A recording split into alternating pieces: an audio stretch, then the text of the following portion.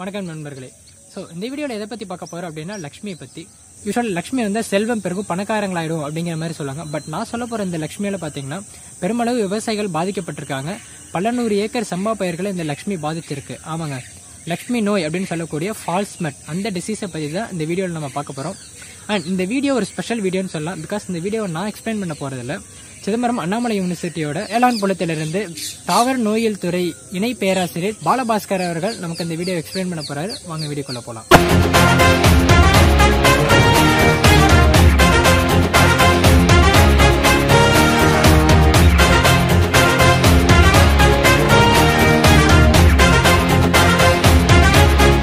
வணக்கம் சார். வணக்கம் எல்லாருக்கும். ஸோ இப்போ லக்ஷ்மி டிசீஸ்ன்னு சொல்லக்கூடிய இந்த ஃபால்ஸ்மெட் வந்து கடலூர் மற்றும் கடலூர் சுற்றி இந்த கிராமங்களில் பெருமளவில் பாதிப்பு ஏற்படுத்தியிருக்கு. பல ஏக்கர் நெற்பயிர்கள் அறுவடைக்காக காத்திருந்த நெற்பயிர்களை சேதப்படுத்தியதுனால பெருமளவில் விவசாயிகளும் பாதிக்கப்பட்டிருக்காங்க. இந்த ஃபால்ஸ்மெட்டை எப்படி கண்ட்ரோல் பண்ணுறது? அண்ட் இப்போ இது வந்து கோவை மற்றும் ஈரோடு ஆகிய பகுதிகளில் மட்டும்தான் நேட்டிவ்னு சொன்னாங்க. பட் இப்போ இது கடலூர் பகுதிகளில் வந்திருக்கான காரணங்கள் என்னென்ன அண்ட் என்னென்ன அறிகுறிகள் தெரிஞ்சால் இதை நம்ம ஃபால்ஸ்மெட்னு சொல்லலாம். அண்ட் அடுத்த வருடம் வராமல் தடுக்கணும்னா இதை நம்ம என்னென்ன மாதிரியான அணுகுமுறைகள் இருந்தால் நம்ம இதை தடுக்கலாங்கிறத பற்றி ஒரு பிரீஃபாக சொன்னீங்கன்னா விவசாயிகளுக்கும் அண்ட் எங்களை மாதிரியான அக்ரி ஸ்டூடெண்ட்ஸ் கொஞ்சம். ஃபால்ஸ்மெட்னு இப்போ கேட்ட அந்த ஒரு கேள்வி வந்து பார்த்தீங்கன்னா பேப்பர்லலாம் வந்து இது ஒரு வைரஸ் நோய், நெல் பழ வைரஸ் நோய் அப்படின்ற மாதிரிலாம் குறிப்பிட்டிருந்தாங்க. அந்த மாதிரி குறிப்பிட்ட மாதிரி இது ஒரு வைரஸ் நோய் இல்லை.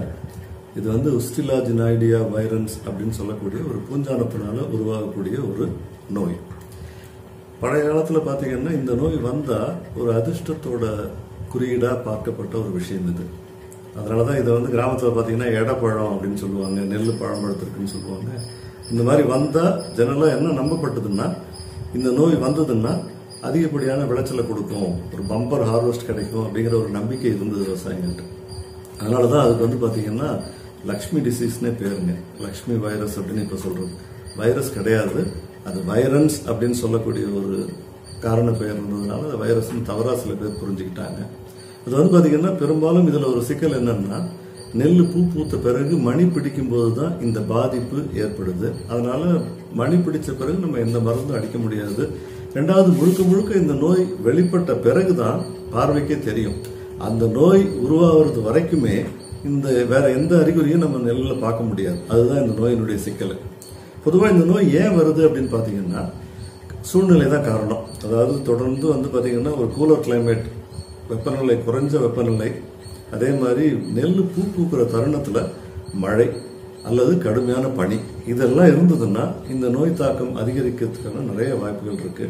ரெண்டாவது, தம்பி சொன்ன மாதிரி இது வந்து பார்த்தீங்கன்னா கடலூரில் மட்டும் இல்லைங்க, நாகப்பட்டினம் டிஸ்ட்ரிக்ட்ல கூட ரொம்ப சிவியரா இருக்கு. பெரும்பாலும் தமிழ்நாடு முழுக்கவே இந்த நோய் இப்போ வந்து மிக அதிகமான நோயாக பரவி இருக்கு. முன்னாடியெல்லாம் வந்து இது வந்து ஒரு மைனர் டிசீஸ்ன்னு சொல்லுவோம். பெரிய குறிப்பிடத்தக்க அளவுக்கு எந்த விதமான ஈல்டு பாதிப்பையும் ஏற்படுத்தாது. குறிப்பாக இந்த வருஷம் நமக்கு தொடர்ந்து மழை இருந்து வெப்பநிலை ரொம்ப குறைஞ்ச அளவில் ரொம்ப காலம் நீடிச்சதுனால இதனுடைய தாக்கம் அதிகமாக இருக்கு. எந்த வெரைட்டியுமே எல்லா ரகத்தையுமே இது பாதிச்சிருக்கு. மிக முக்கியமாக பார்த்தீங்கன்னா பிபிடியில் கொஞ்சம் அதிகமாகவே இருக்கு. பொதுவாக இந்த டிசீஸை பொறுத்த வரைக்கும் நம்ம கட்டுப்படுத்துறதுங்கிறது வந்து பார்த்தீங்கன்னா தொண்டைப்பூ பருவத்தில் ஒரு மருந்து அடிச்சிடுறது நல்லதுங்க. அப்போ வந்து பயிர் வந்து ஆரோக்கியமாக தான் இருக்கும். எந்த வயல்லலாம் இந்த நோய் தாக்குதல் இந்த வருடம் தென்பட்டுதோ கண்டிப்பாக அதனுடைய வித்து, அந்த நெல் பழமா ஆன ஒரு வித்து, அது எந்த விதத்துல தெரியும்னு கேட்டீங்கன்னா நெல் மணி வந்து பாத்தீங்கன்னா சாதாரண மணிகளை விட பெரியதா மாறி இருக்கும், பசுமை கலந்த மஞ்சள் நிறமா மாறி இருக்கும், அது வெளிர் மஞ்சள் நிறத்துல மாறி இருக்கும். ஆரம்ப காலகட்டத்தில் நோய் முத்தும் போது பாத்தீங்கன்னா அது கருப்பு கலராக கூட மாறும், கடும் பச்சையா மாறி அதுக்கு பிறகு கருப்பு கலராக மாறும். கருப்பு கலராக மாறும்போது அது ஸ்க்ளிரோசியம்ன்ற வித்தை உற்பத்தி பண்றதால தான் கருப்பு கலராக மாறுது. அந்த வித்து வந்து திரும்பவும் மண்ணிலே விழுந்து அடுத்த வருஷம் சீசன் வரும்போது திரும்பவும் அது முளைவிட்டு அதிலிருந்து வரக்கூடிய ஸ்போர்ஸ்ன்னு சொல்லுவோம்.